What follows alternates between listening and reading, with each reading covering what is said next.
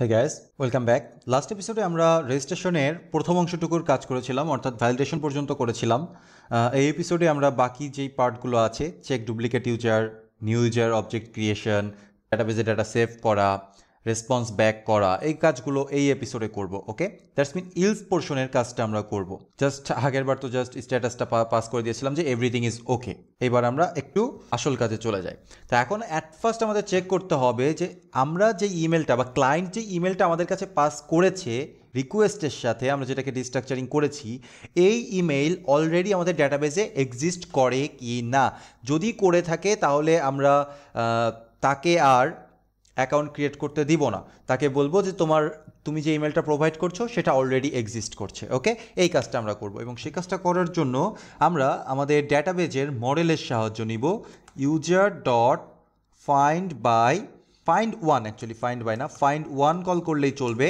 এই find one মেথডটা একটা ইমেইলের মাধ্যমে এখানে অপশনস আকারে নিবে, আর্গুমেন্ট আকারে একটা অপশনস নিবে। এখানে আমরা কার মাধ্যমে খুঁজতে চাচ্ছি সেটা আমরা বলে দিব, এবং যেহেতু এখানে ইমেল ডিস্ট্রাকচার করা আছে সেহেতু আমরা ডিরেক্টলি বলতে পারছি যে email find one by email, এবং খুঁজে বের করবে এবং আমাদেরকে একটা দেন ব্লক রিটার্ন করবে, দেন ক্যাচ। সো ক্যাচের ভেতরে আমরা ইরোর পাবো। ইরোর কি আমরা আলাদাভাবে কোথাও হ্যান্ডেল করেছিলাম? না, কোথাও হ্যান্ডেল করিনি। তো ইরোর পাবো। আর ইরোরের ক্ষেত্রে আমাদের এখানে আপাতত জাস্ট আমরা কনসোল লগ করি, কনসোল ডট লগ ইরোর। আর রেসপন্স ব্যাক করতে হবে, রেসপন্স ডট স্ট্যাটাস অফ 500। এই ইরোরগুলো অ্যাজ ইউজুয়াল সার্ভারের কারণেই ঘটে থাকবে, তাই এটাকে আমরা জাস্ট সার্ভার ইরোর বলবো। ঠিক আছে, মেসেজ আকারে পাঠাবো হচ্ছে সার্ভার ইরোর অকার্ড। এরকম আপনি যে কোনো ইরোর দিতে পারেন, অকার্ড বানান ভুল হয়েছে, অকার্ড। ওকে, আচ্ছা, যদি ইরোর না ঘটে তাহলে কি হবে? তাহলে আমরা এখানে একটা ইউজার পাবো, তাই না? ইউজার দুই রকমের হতে পারে, একটা হচ্ছে আনডিফাইন্ড হতে পারে, আর ইউজার পেতেও পারি। তো আমরা একটু কনসোল লগ করি, কনসোল ডট লগ ইউজার। ওকে, যেহেতু আমাদের ডেটাবেজে কোনো ইউজার এর আগে পুশ করা হয়নি সেহেতু এখানে আমরা ডিরেক্টলি ইউজার পাবো। ওকে, আর কোনো ইউজার পাবো না, মানে এখানে ইউজার পাবো হচ্ছে আনডিফাইন্ড। তো আমরা একটু পোস্টম্যানে চলে যাই। পোস্টম্যানে গিয়ে আমরা হচ্ছে দেখার চেষ্টা করি কি আসে। আমাদের সার্ভার অবশ্য রানিং নাই, আমাদের সার্ভারটা রানিং করতে হবে। Clear yarn run Dave, সার্ভারটা running করে নিই। আর অবশ্যই আমাদের ডেটাবেসটাকেও রানিং করতে হবে। মঙ্গড, ও সরি,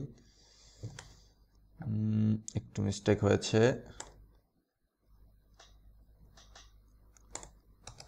ক্লিয়ার মঙ্গড, ডাটাবেসও রানিং, সার্ভারও রানিং, এখানে আমাদের রিয়াক্ট অ্যাপ্লিকেশন রানিং। আচ্ছা, এবার আমরা পোস্টম্যানে যাব। পোস্টম্যানে গিয়ে এটা একটু সেন্ড করে দেখি কি অবস্থা আসে। এটা সেন্ডিং,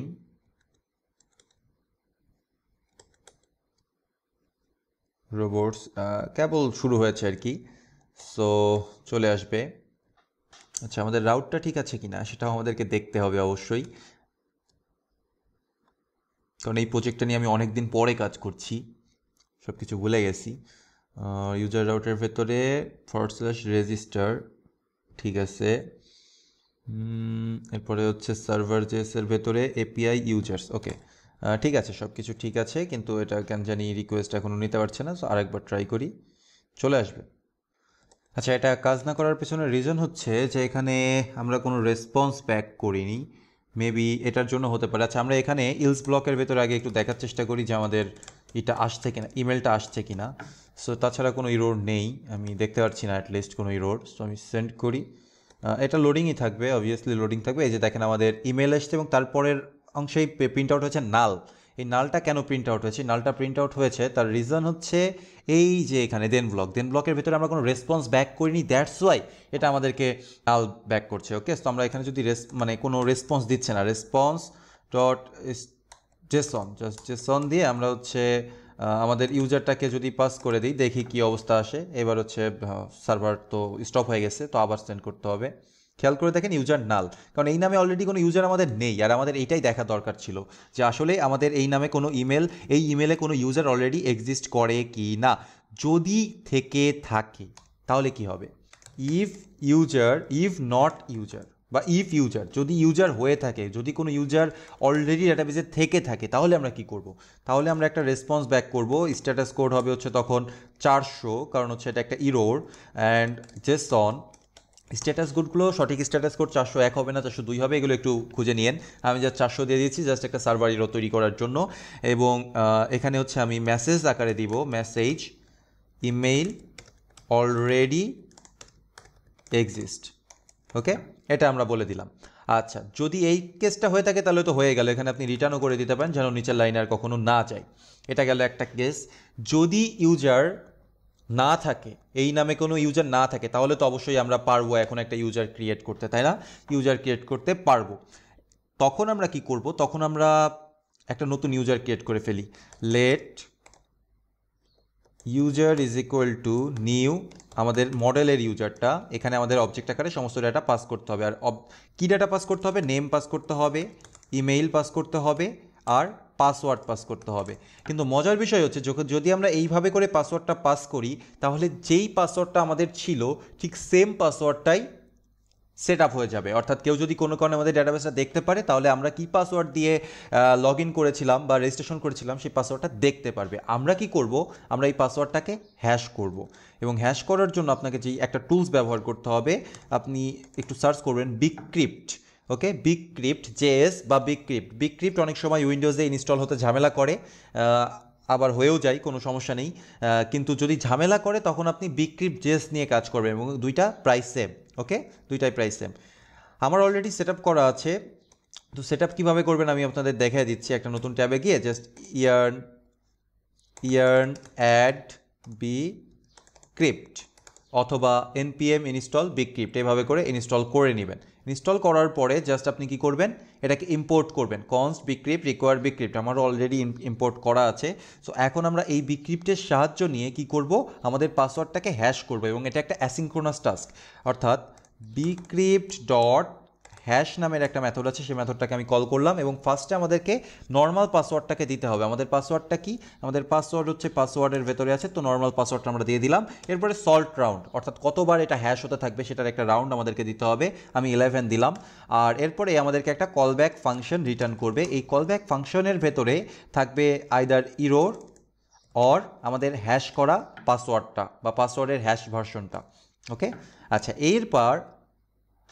এবার আমরা কি করব?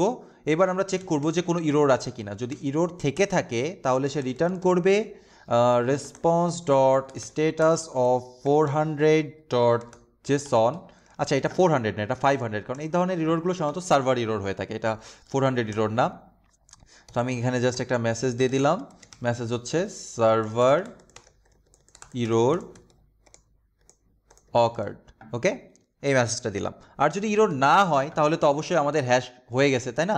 তখন আমরা এই ইউজারটাকে নিয়ে নিলাম, কাট করলাম, এখানে আমাদের আর ইউজারটার দরকার নেই, আমরা এই জায়গাটাই ইউজারটা নিয়ে কাজ করব। এবং পাসওয়ার্ডের জায়গায় শুধু পাসওয়ার্ড না বসিয়ে পাসওয়ার্ডের বদলে আমরা বসাবো হচ্ছে হ্যাশ। ওকে, তাহলে আমাদের ডেটাটা সেভ হবে হ্যাশ আকারে। আপাতত দেখি তো কাজ করে কি না। এবার আমরা জাস্ট একটা সিম্পল রেসপন্স দিয়ে দিই, রেসপন্স ডট জেসন ইউজার, যে ইউজার অবজেক্টটা আমরা বানালাম। ওকে, তো সেভ করি।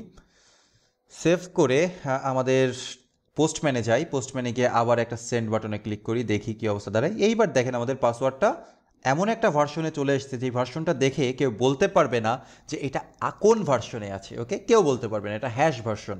আবার মজার বিষয় হচ্ছে এই ভার্সনে কেউ আপনার আগের পাসওয়ার্ড দিয়ে এই ভার্সনে যেমন আসা পসিবল না, আবার এই ভার্সন থেকে আগের পাসওয়ার্ডে যাওয়াও পসিবল না। এটা ভেরিফাই করতে হবে ডিফাইন্ড একটা ওয়েতে, যেটা আমরা লগ ইন যখন করব তখন দেখব। ওকে, দেন আমাদের কি কাজ? দেন হচ্ছে এই ডেটাটা, এই অবজেক্টটা আমাদের সেভ করতে হবে। রেসপন্স আগেই পাঠানো যাবে না, আমাদেরকে সেভ করতে হবে। এবং সেভ করার জন্য আমরা ব্যবহার করব ইউজার ডট সেভ মেথডটা। ওকে, এই মেথডটা আমাদেরকে একটা প্রমিস রিটার্ন করবে, যেটা আমাদেরকে রিজলভ করতে হবে দেন এবং ক্যাচের মাধ্যমে। ক্যাচ করার দরকার নেই, যদিও নিচে একটা ক্যাচ আছে, আবার যদি আপনি এখানে ক্যাচ করতে চান তাতেও কোনো প্রবলেম নেই। জাস্ট এই যে এখানকার ক্যাচটাই আমরা কপি করে দিয়ে দিই, কপি পেস্ট, সেম। আচ্ছা, সো আপনি ক্যাচের জন্য আলাদা একটা মেথড বানিয়ে রাখতে পারেন, যখন আপনার ক্যাচ নিয়ে কাজ হবে তখন আপনি কল করবেন ক্যাচটা। আর এখানে আমরা পাবো হচ্ছে একটা রেসপন্স নাম দিব না, মূলত আমরা একটা ইউজার ব্যাক পাবো।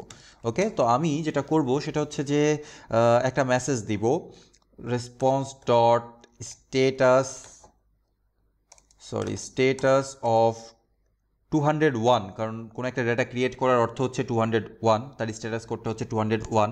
এরপরে আমি জেসন আকারে বলবো একটা মেসেজ ইউজার ক্রিয়েটেড সাকসেসফুলি। ওকে, এটা আমাদের ডেটাবেজে ইউজারটা সেভ হবে। আর তারপরে আমরা আপাতত ইউজারের ডাটাটা দিচ্ছি, পরবর্তীতে সেই ইউজারের ডাটাটা আমরা দিব না। ওকে, ভুলেও দিব না, জাস্ট আপাতত দেখার জন্য দিচ্ছি। সেভ করি, সেভ করে আমরা আমাদের পোস্টম্যানে যাই, পোস্টম্যানে গিয়ে সেমভাবে সেন্ড করি ইউজার ক্রিয়েটেড সাকসেসফুলি। এটা আমাদেরকে একটা পাসওয়ার্ড দিয়েছে, একটা আইডি দিয়েছে, সব কিছু দিয়েছে। ওকে, সব কিছু ক্লিন কাট। আমরা যদি আবারও এই সেম নেম সেম ইমেল দিয়ে আবার সেন্ড করি তাহলে আমরা কি পাবো? Email already exist. এবার ডেটাবেসে যেহেতু আমাদের ইমেলটা আছে সেহেতু ইমেল অলরেডি এক্সিস্ট, এই কথাটা আমাদেরকে বলছে। দ্যাটস মিন আমরা নতুন ডেটা ক্রিয়েট করতে পারছি, অর্থাৎ নতুন ইউজার রেজিস্ট্রেশন প্রসেসটা কমপ্লিট করতে পারছি। এই হচ্ছে বেসিক রেজিস্ট্রেশন, আর এর থেকে বেশি আমাদের আপাতত কিছু করার নেই। আমরা কি করলাম যদি আরেকবার রিক্যাপ করি, যে প্রথমে আমরা ডাটাগুলো নিয়ে এসেছিলাম, নিয়ে এসে এটার ভ্যালিডেশন করেছিলাম। ভ্যালিডেশন করার পরে যদি ভ্যালিড থাকে তাহলে একটা কাজ করেছি, আর যদি ভ্যালিড না থাকে তাহলে ভ্যালিডেশন ইরোরটাকে স্ক্রিনে পাস করেছিলাম, ইরোর অবজেক্টটাকে। আচ্ছা, তারপরে আমরা যদি ভ্যালিড থাকে তাহলে আগে খুঁজে বের করার চেষ্টা করেছি যে ইমেলটা প্রোভাইড করেছে সেই ইমেল অলরেডি আমাদের ডাটাবেসে আছে কিনা, অর্থাৎ এই নামে কেউ অলরেডি এই ইমেল ব্যবহার করে কেউ অলরেডি কোনো অ্যাকাউন্ট ক্রিয়েট করেছে কিনা। যদি করে থাকে তাহলে আমরা বলে দিব তাকে ইরোর মেসেজ যে দেখো ভাই অলরেডি তোমার ইমেলটা কেউ একজন ব্যবহার করেছে। যদি না করে থাকে তার মানে আমরা তাকে একটা অ্যাকাউন্ট ক্রিয়েট করতে দিব। সেই ক্ষেত্রে ফার্স্টে আমাদের পাসওয়ার্ডটা, ইউজার যে পাসওয়ার্ডটা প্লেইন পাসওয়ার্ড আমাদেরকে পাঠিয়েছে সেই পাসওয়ার্ডটাকে আমরা হ্যাশ করে নিলাম, এখানে হ্যাশ করে নিলাম।